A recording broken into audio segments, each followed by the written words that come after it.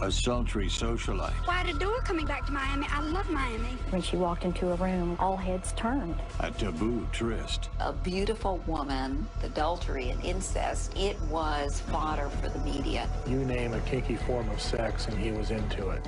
And a high-stakes whodunit. The sex, the murder, and money. That's what people are drawn to, like a mosquito to a light. A tabloid tale so steamy, even the trial had to be censored.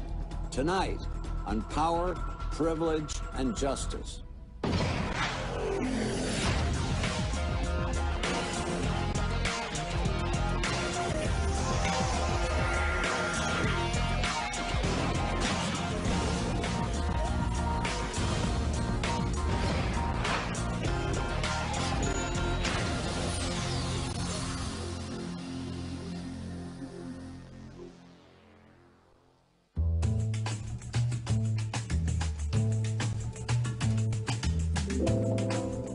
In 1964, Miami, Florida was a great escape for jet-setters in need of a little R&R.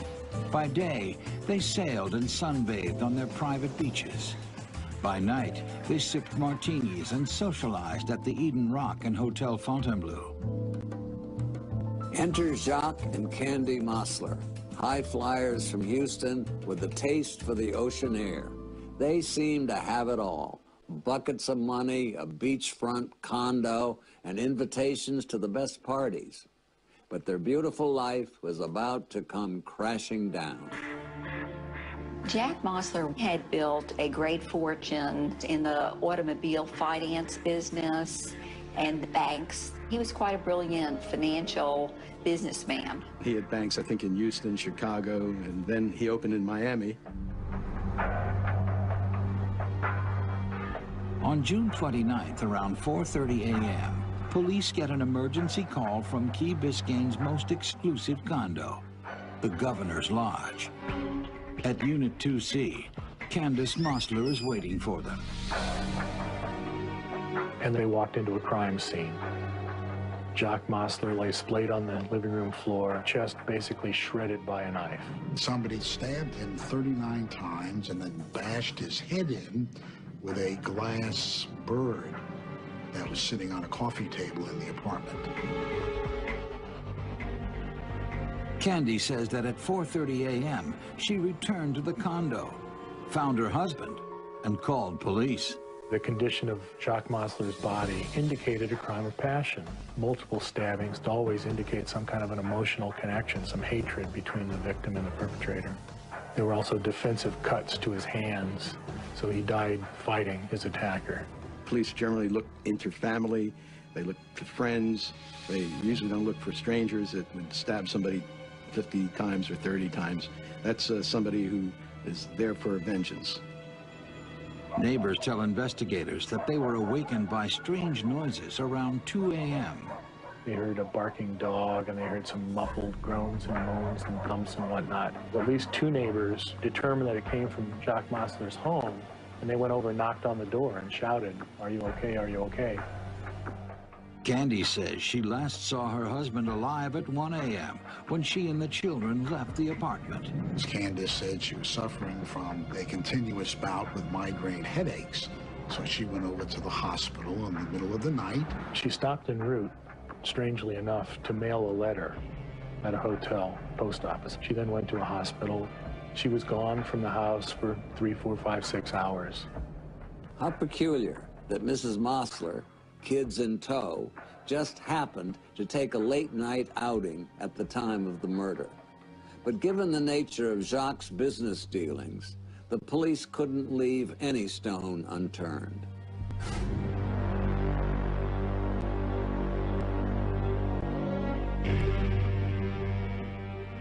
Jacques Mosler was essentially a corporate repo man. He made a lot of enemies in his businesses because people don't like the repo man's hook to come and tow away their new Fords or take away their new GE refrigerators and so forth. When police take Candy downtown for questioning, she insists it must have been a burglary gone wrong, since Jacques' wallet has been emptied of $500. But when police say they believe it was a crime of passion, the widow comes up with a startling new theory. She claims her husband had been cheating on her. with a man. There had been allegations that Jack Mosler was homosexual and that it could have been a gay lover. Because he was found in a bathrobe with no other clothing on, there was a great deal of speculation that it had been a male romantic interest of his who had come into the condo, and for one reason or another they had gotten into an altercation. But that speculation is quickly trumped when investigators find Jacques Mosler's diary. It turns out Mrs. Mosler is the one hiding the dirty little secret. She was having an affair.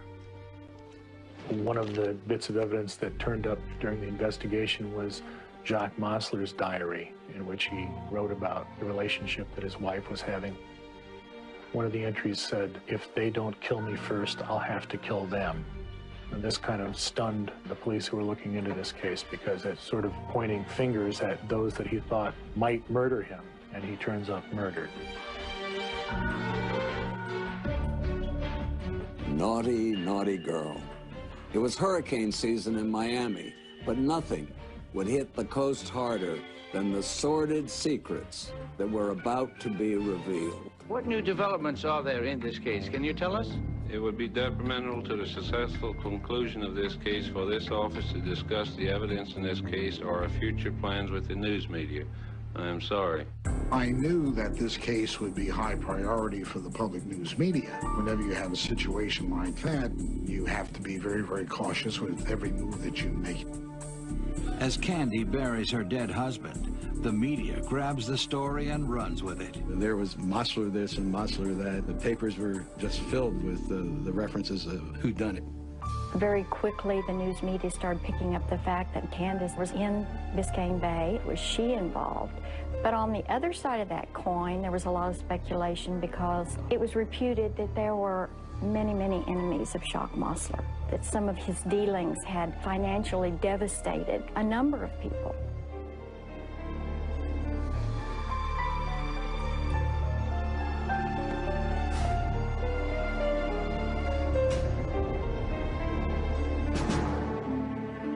At the Mosler's condo, police find fresh palm and fingerprints that don't belong to anyone in the household. Then, at the Miami International Airport, another mysterious discovery. A Mosler company car abandoned in short-term parking. Inside, cops turn up flecks of blood and fingerprints that match the ones at the crime scene. But before investigators can zero in on a suspect, they need to take a closer look at the man behind the millions.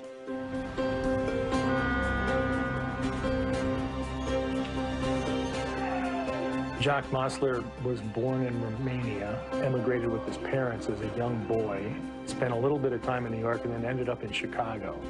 And he was kind of a classic American immigrant bootstrapper story. He really brought himself up from nothing.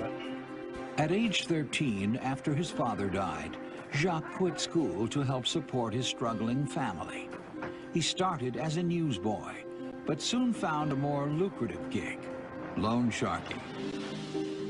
A few years later, Mosler parlayed his skills into a job in the finance department of a car dealership.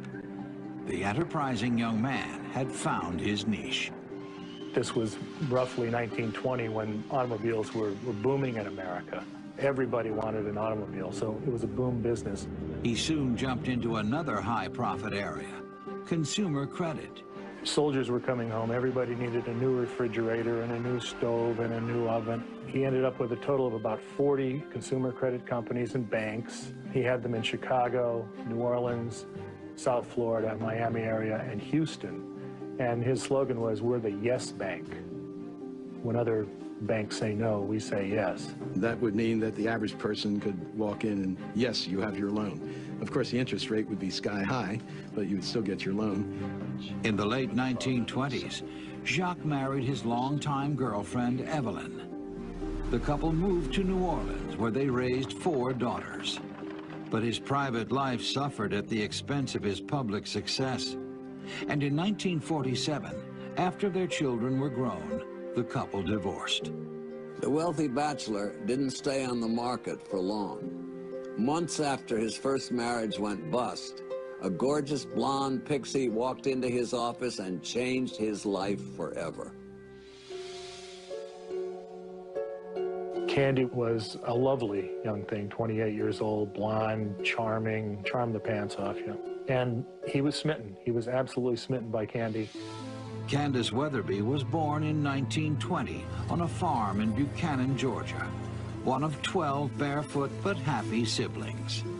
After dropping out of high school, Candy married a young engineer and had 2 children. But being a housewife wasn't her life's calling. For Candy, Buchanan got too small very early in her life. Candace got a divorce, packed up the kids, and ended up in New Orleans, where she opened the Candace Finishing School and Model Agency. She was soon rubbing elbows with the high society crowd. When God made Candace, he threw away the mold. I'm glad to see you. She had a southern honey-dripping accent when she spoke. Everybody was her honey and her love and her sweetheart. When she walked in the room and said, "Hello, y'all," the honey just dripped. She was coiffed perfectly. Her clothing, her gloves, her shoes, and her purse matched. She was in the latest fashion. She wore these huge stiletto heels. When she walked into a room, all heads turned. She had a personality that would equal that of, I would say, Marilyn Monroe. Candy got involved with the New Orleans Opera, becoming one of their top fundraisers. On her list of prospective donors was freshly divorced millionaire Jacques Mosler. She had him penciled in for $350. He sprang for 25. Like I said, he was a corporate repo man and he didn't give up money easily. But they had some kind of a connection there and were married just 6 months after they met.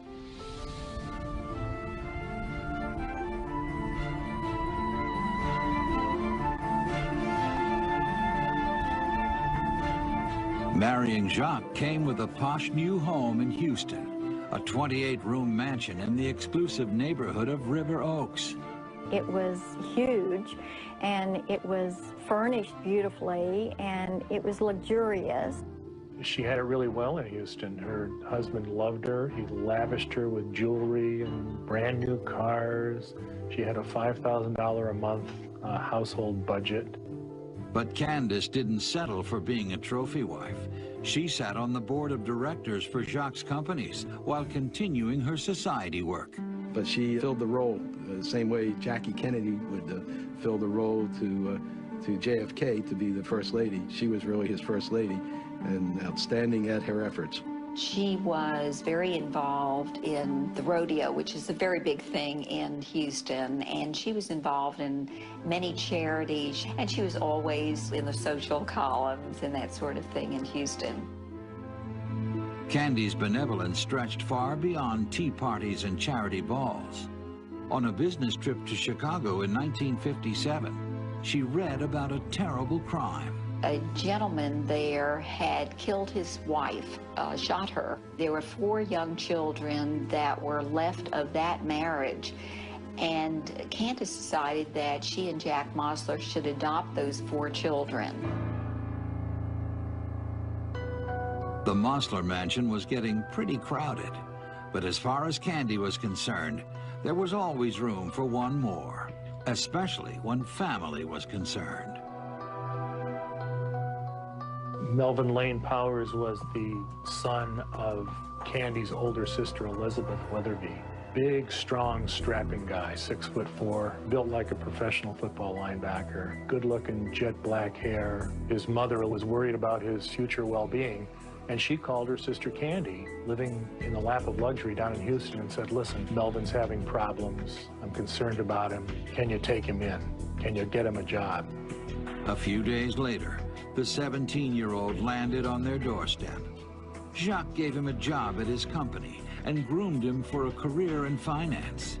Candy dressed him in designer suits and introduced him to the society set. Over the next 2 years, young Melvin seemed to be living a fairy tale. But behind the scenes, it was reading more like Pulp Fiction. There are no secrets in a mansion among the servants. And over time, there were some whispers among the servants and the staff at River Oaks that Mel and Candy's relationship had gone from auntie and nephew to something illicit. One of the maids finally tipped Jacques off. In a rage, the millionaire searched the mansion for his wife's diary. When he finally found it, his fears were confirmed. 41-year-old Candy and her 19-year-old nephew were having an affair.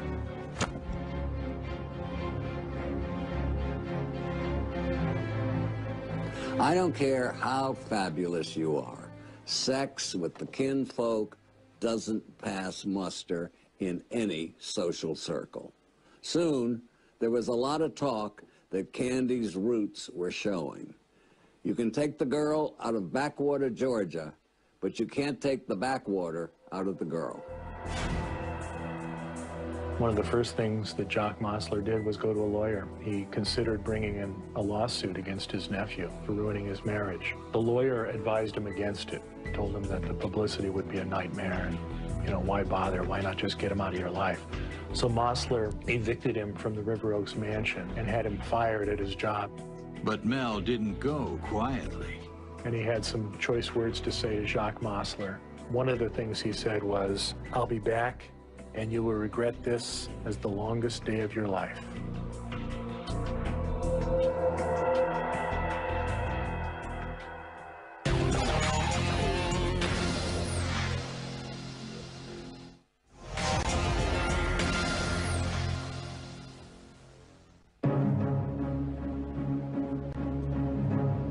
In July of '64, the Jacques Mosler murder mystery tops the list of summer beach reading in Miami. And with the country's tabloid writers and gossip columnists also picking up the scent, police are under intense pressure to solve the case. The investigation shifts into high gear when detectives find out that 2 months before his murder, Jacques had uncovered his wife's incestuous affair. There was not a healthy relationship between himself and his wife's nephew, Melvin Lane Powers. The police had discovered that, lo and behold, Melvin Lane Powers had actually threatened Jack Mosler. It had to be somebody they thought that Jacques knew, because the condo wasn't broken into. They knew that Candace physically didn't do this. There would be no possible way. Melvin Lane Powers was of a size, of a stature. He was the kind of a person that looked like he had the ability to come in and overpower Jacques Mosler. Investigators learn that even after Jacques booted Mel from the mansion, he couldn't keep the lovebirds apart. Candy and Mel absolutely did continue a relationship. People basically had seen them canoodling and hugging and kissing and so on and so forth. With the Moslers now married in name only, Mel and Candy carried on their torrid affair. I like the pictures you sent of yourself with the gold sweater on. I became so hot just looking at your breast pushing up against those cross straps. You don't have to be concerned about anyone. Only you, my love. You are the one for me. I was in the bathtub, and I just laid back and was with you very, very close. You are my God. I'd do anything for your love.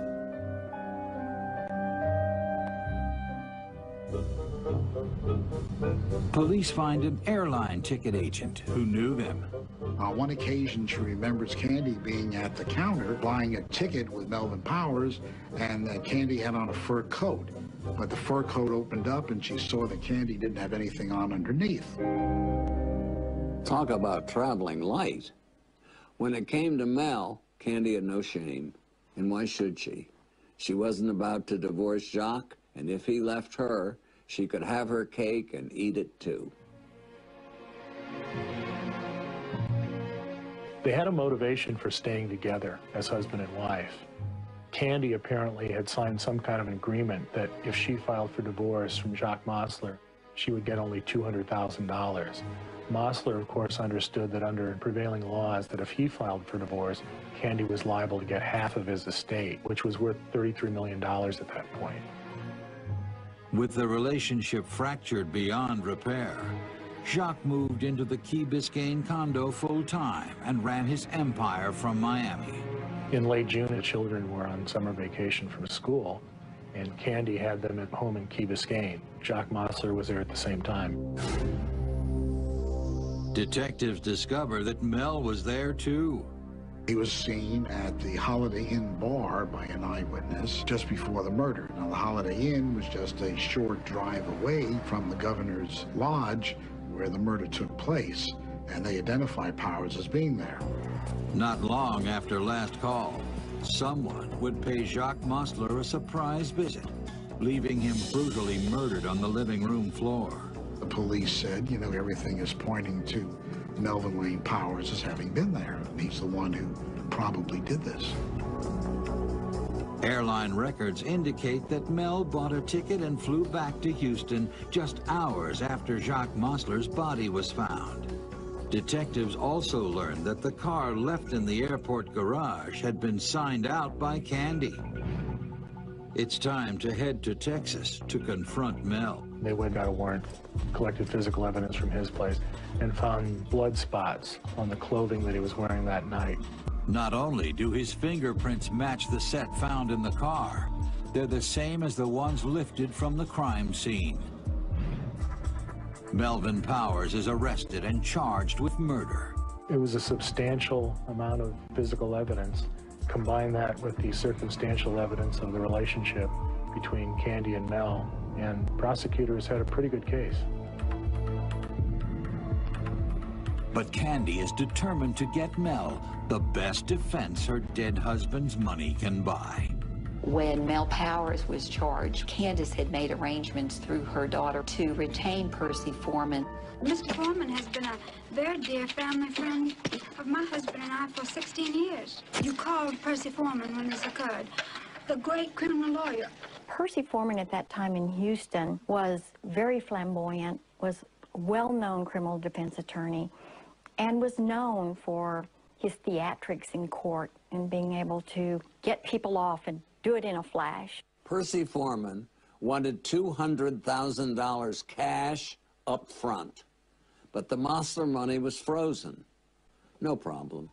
Candy invited the attorney over, and after picking through her belongings, he helped himself to his fee in her diamonds and furs. Jacques Mosler probably spun in his grave, knowing that the jewelry that he had bought his wife as gifts was now going to pay for the defense of his murder. Considering the amount of money that's involved here, and considering what the charge is, it didn't surprise me in the least that Percy would come in here. With Mel in good hands, Candy flees to the Mayo Clinic in Rochester, Minnesota for months of migraine treatments. Because she was in Rochester in the hospital for a lot of that time, she wasn't visible here in Houston. That kind of also led to the mystique of the whole thing. But no hospital can save her from the evidence cops are about to turn up. We developed several other individuals, all who had some attachment to the Mosler family, who had been solicited by both Candace and Melvin Powers to murder Jack Mosler. A pair of ex-cons, one a carnival worker, the other a gas station attendant, claim Mel offered them 10 grand to kill Jacques. Another jailbird with a long rap sheet says the couple gave him $7,000 as a down payment for the job, but he never went through with it. More than a year after Jacques Mosler's death, Candy is indicted on murder charges. She arms herself with 2 more of Houston's elite attorneys, Marion Rosen and the renowned Clyde Woody. Clyde Woody and I were having lunch. The secretary actually came to the restaurant and said that there was an emergency phone call. It was Candace Mosler. Candy's lawyers immediately advise her to fly from Rochester to Miami and surrender herself to police. The most sensational trial of the decade was slated to kick off in January of '66. Top reporters like my old friend Theo Wilson of the New York Daily News and Louis Lapham, then with the Saturday Evening Post, were already packing their bags for Miami. Everyone wanted a front row seat for the circus.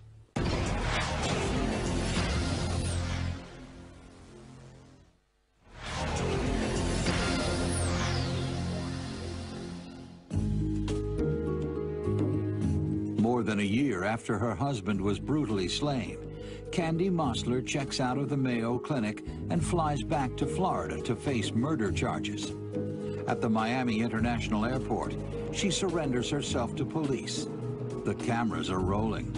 She is coming down the corridor, and of course she is just dressed beautifully. And one of the reporters runs up to her and said, Miss Mosler, you have been accused of adultery, you've been accused of incest, you've been accused of murder. What do you have to say to that? And she batted her eyes and smiled and said, well, sir, nobody's perfect. She gave the impression, why am I here? I had nothing to do with this. Why are you prosecuting me? I'm not worried about this. I'm going to be found not guilty. That was her position from day one. Candy enters her plea, is fingerprinted and booked. We discussed it very clearly with Candace and said, now you're going to have to stay in jail, but this is really going to be advantageous to your case. She said, that's fine, I'll stay in jail. Candy trades in her Dior and pearls for a jailhouse frock and spends 14 days in the Dade County lockup. In true Candy Mosler fashion, her release from jail became a glitzy photo op. As the other inmates showered her with hearty obscenities, she blew kisses and waved as though she was on the red carpet at a Hollywood premiere. Usually you tell your client who's charged with a criminal offense, you don't talk to the media, you know. But she handled herself so beautifully. She loved the celebrity status because Candace was a star and loved it. Mrs. Mosler, how does it feel to be free on bond? It feels wonderful, thank you. What you expected? Well, I have a lot of faith in the good people of Miami and Dade County. Thank you. It's marvelous to be back with my children. Do you have any plans to come back to Miami before the trial? Oh, I'd adore coming back to Miami. I love Miami. I think my grandbaby likes Miami also. As the trial date approaches, the spotlight only grows. This case had everything. It had a very wealthy man whose wife had been charged with having solicited his murder, and she solicited her nephew with whom she was having an affair. When you put money, murder, and sex together, especially sex within the same family, this to the media is big stuff. Despite her increasing popularity, prosecutors aren't charmed. They believe her alibi the night of the murder is shaky at best. Somebody of Candace's affluence could very easily afford to have a personal physician come to the apartment to see her, even if it's in the middle of the night. Why would she go to Jackson Memorial Hospital and take the kids with her, other than just to make sure that she's not around the apartment when this is going on? The second strike against Candy is that she had a very obvious motive. This man had run the largest automobile financing venture in America.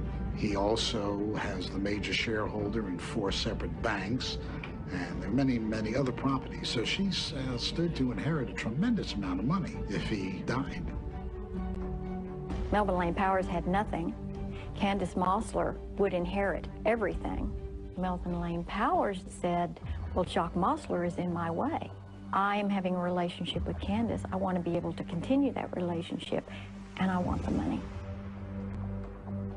We expected, based upon the information in the newspaper, it would be a fairly quick trial. Normally, you come in with Anne having sex with her nephew and killing the husband. That's a pretty open and shut case. The prosecution thought they had the cat in the bag. But when you're facing a defendant with a boatload of money, power, and charm, justice almost always takes a back seat.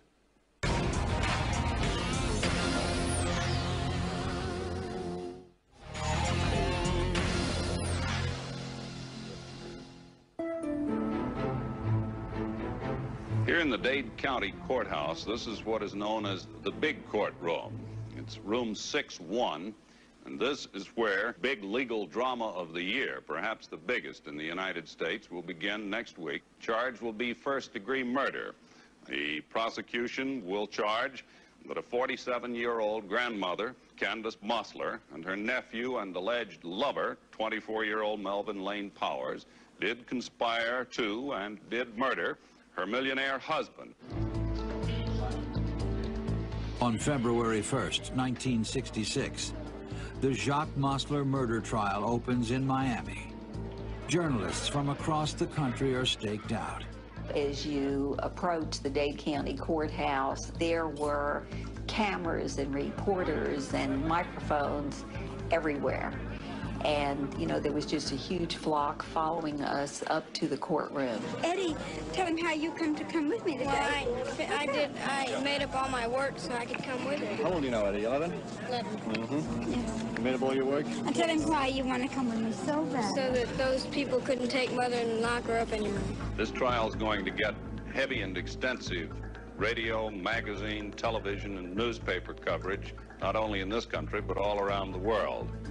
The gallery was packed every day with reporters from papers far and wide. It was a story that was reported breathlessly back in an era when there wasn't a lot of breathless reporting. The state is attempting to prove that Melvin Powers and his aunt plotted Mosler's murder because of a torrid love affair. The public likes to hear about salacious matters going on, and this one had it all.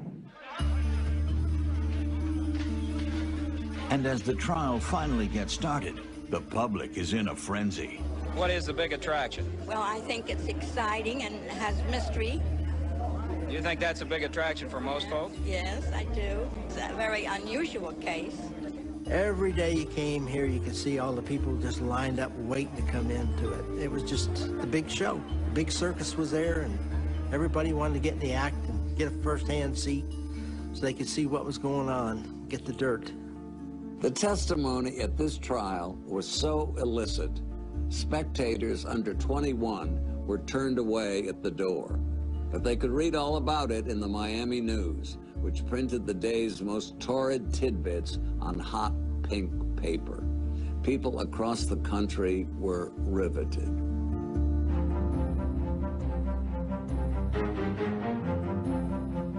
You had a terrible scenario of an aunt having sex with her nephew, cheating on your husband, and they thought that would infect the whole trial. And of course, you're talking about a 1960s jury. There was going to be no getting around the fact that they had had an affair for a long-standing period of time. And when you're trying a case of this sort, even though they were not on trial for incest, they were not on trial for adultery, what they were on trial for was murder. After airing all the sordid details of the incestuous relationship, the prosecution swings for the fences with their case against Mel. Being able to show that he flew in that morning of the murder and then flew out right after the murder, the fact that he was seen and identified by a witness at the Holiday Inn bar right down the street from the Governor's Lodge where the murder took place, plus the fact that he had been thrown out by the police from Mosler's house in Houston about a year before for threatening Mosler, we felt was a pretty strong case. Would the jury believe that because Mel was in Miami for that short period of time, was he there for just one reason, and that to kill Jack Mosler? They had dots of blood in the car. They had dots of blood on the clothing that he was wearing at the time that he returned from Houston after the strange one-night trip to Miami. It was a substantial pile of evidence, both physical and circumstantial. The palm print and the fingerprint found in the apartment on surfaces that had been cleaned that day, which definitely put him in that apartment. So we felt that that was the strongest part of our case. Percy Foreman's defense basically was to say there were 30 other palm prints there or fingerprints, and it could have been any of the 30. But those 30 prints that they had would have been people who perhaps were invited. And there's no way that Mel Powers would have been invited into Jack's living room or kitchen. For weeks, the two sides battle it out inside the courtroom. But outside, it's Candy's show. She was received coming and going to the courthouse every day like an actor would be arriving for the Emmys. Were you ever in love with him? Of course not. I don't know what to say, sir. What would you say if there was a charge against you? There were crowds outside the courthouse that crowded around her, people asking for autographs of the key players in the trial. The courtroom was the hottest ticket going in the 1960s. People didn't want to give up their seats. They had brought their lunch bags with them, would eat their lunch in the courtroom, and it was like being at the movie theater. Somebody would get up to leave, and one of the bailiffs would come out and say, you know, I got two on the aisle.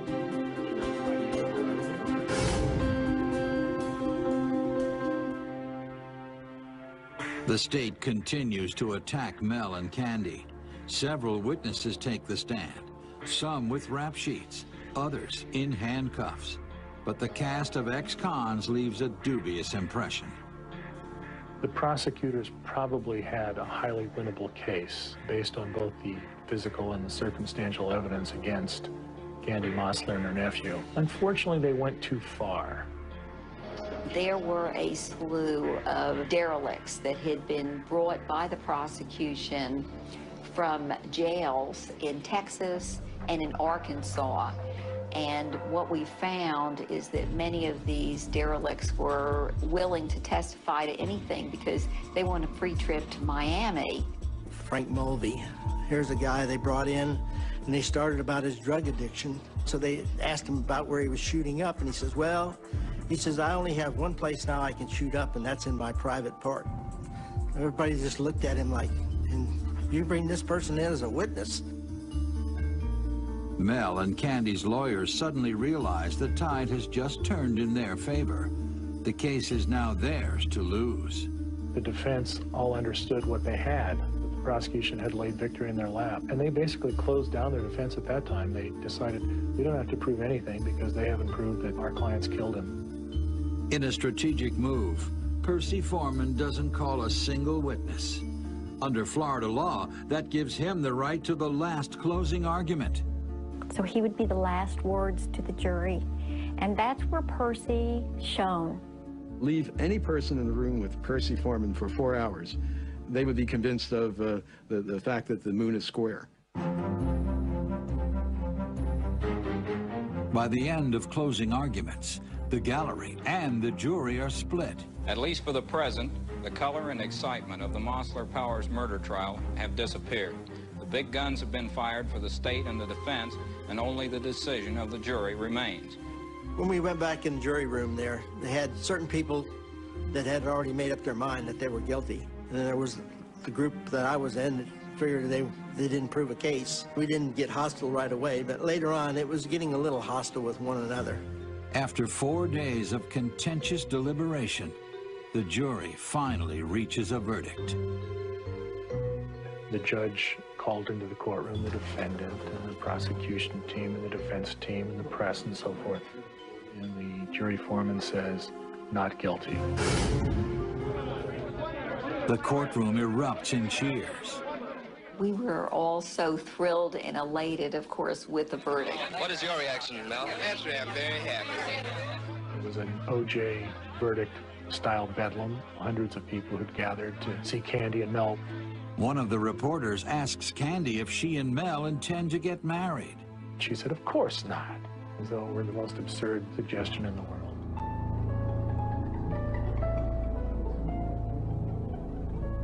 After the judge finally restored order, Candy kissed all the men on the jury, exited the courtroom on Mel's arm, and drove off into the sunset in a gold Cadillac. What a finale. When Candace Mosler and her nephew Mel walk out of court unscathed, the state feels the sting of defeat. The jury felt that it was a circumstantial evidence case, and the only thing really tying them to the murders were 3 witnesses that actually said that they had been solicited to commit the crime. And when those witnesses basically fell apart on cross-examination, then the jury figured there just wasn't enough to convict them. But some say it was Candy's charm alone that doomed the prosecution's case. Oh, no, I have all the faith in the world in the people of Miami, and I love everyone. in Miami. I think they're wonderful people. They would have to, if they did convict Mel, consider convicting Candy, because she had the same motive that he had. The jury never got to the position of convicting Mel because I think they knew that the lead over would be to Candy. Melvin Powers was very lucky to have Candy Mosler sitting at the next table over as part of his defense team. And she charmed and seduced everybody in the courtroom, probably including the jurors. Back in Houston, Candy and Mel pick up where they left off. They continued to go together for a while, and then they seemed to drift apart after that. Mel got involved in the building business, and I think Candace helped him get a start, and he became actually a very successful builder. Candy Mosler grew the business. She turned out to be a fairly shrewd businesswoman. By the mid-70s, the value of her personal estate was up to about $100 million. So she tripled the size of what she got.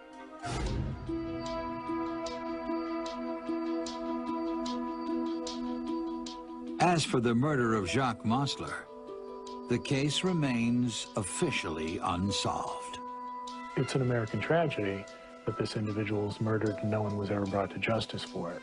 And absolutely, that detail gets lost because of all the bling-bling that surrounded Candy Mosler and the coverage of her trial. Right after the trial was over, I had some people in the news media call me and said, well, now that Candy and Mel have been found not guilty, are you going to go on out and find the real killers? And I said, no, we're not going to do anything because in our mind, the two people who committed this crime were found not guilty by the jury. So there's nothing that we're going to do to find out who did it because we know who did it, and it was Candy and Mel.